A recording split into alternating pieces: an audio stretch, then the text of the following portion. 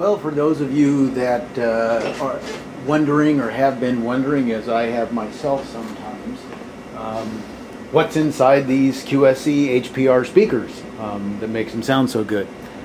We just recently picked up a pair of the 12-inch two-way powered cabinets on Craigslist, and going to take them apart, and thought we'd do just a quick video on what's inside these things and the drivers and the construction of the cabinet.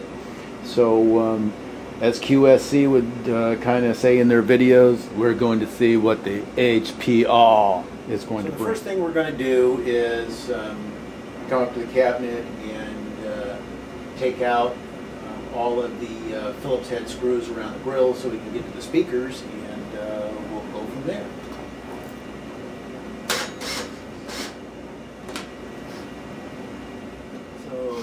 This last screw down here at the bottom is it, and go ahead and put Mr. Paquita up there. Drill, done everything right, should just kind of pop off, but it's not. Okay, had to coax it a little. It's got a little bit of foam around the edges that are kind of stuck. So now we've got the grill off. It's I think it's 16 gauge, but really good construction. That we've had a couple of mishaps and dented the grills a little bit, but we've also found some of these wrinkle paint that they use, something close to it in the satin, and have been able to repaint the grills. You can get that at there in California at Orchard Supply Hardware or for us, the first thing we're going to do is blow some of the dust out of this cabinet. I'm not sure where they were when we picked them up, but I guess we'll get them cleaned up a little bit. One of the things that we don't want to do is we want to be very careful with the compression driver and not get a lot of air pressure around the conical horn on this. Just enough to get all the dust off of it. So now what we're going to do is go in and take the 4 screws out holding the conical horn in. And as you can see, we've zoomed in a little bit on this so that as we're pulling the screws out, these are threaded, probably, I don't know, maybe 1032.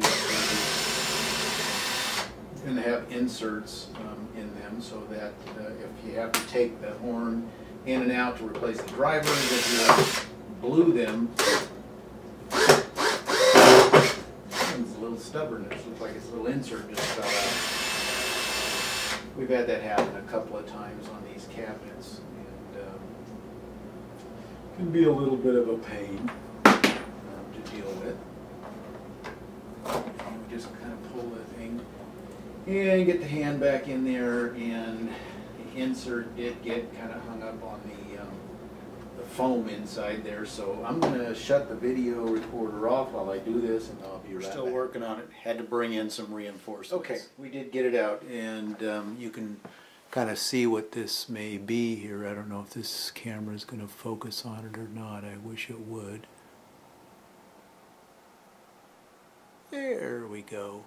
But it's a little threaded insert that they put on those so that if you have to take the horn in and out, that you can do so many times if needed without stripping out wood screws. Pretty cool. So we're going to zoom in here a little bit and take a look at this. And as you can see, it's a Celestion driver and soft dome kind of tweeter and a conical horn. The conical horn, we'll go ahead and zoom out a little bit, is kind of made out of a I don't know, almost like a rubberized plastic that this unit uses, and then they've got the push-on connectors. But as you can see on the back of it here, as we zoom back in, it is Celestion.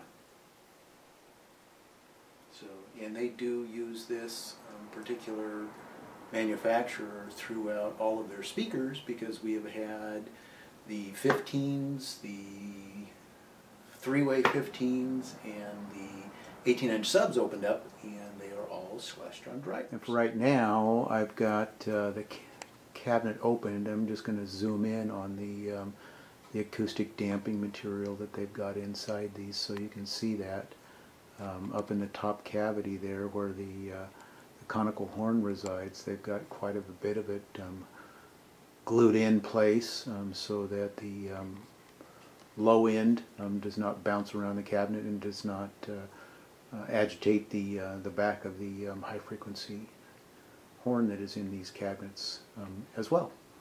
So we'll go ahead and get some inside shots.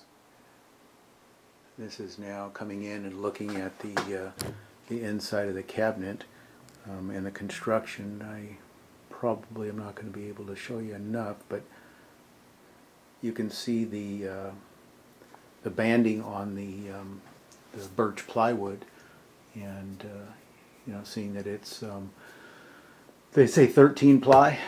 Whoops, sorry. I'm not going to sit there and count them all and try to figure it out. I know that these cabinets are very well built and very heavy as well.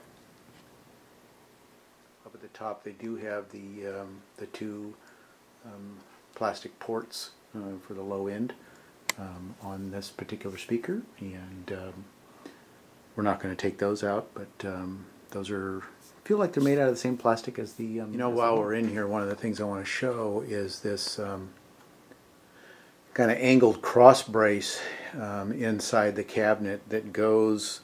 If we zoom back out, it traverses all the way from about down at this point right below the porthole where my finger is pointing here, and then goes up at an angle up into this area here, and is secured, and then just has a cutout for the one of the through bolts for the speaker, for the horn right there, but gives it some additional cross stiffening on the cabinet. We're just going to go ahead and put the screws back in to the upper driver here, and get this thing buttoned back up.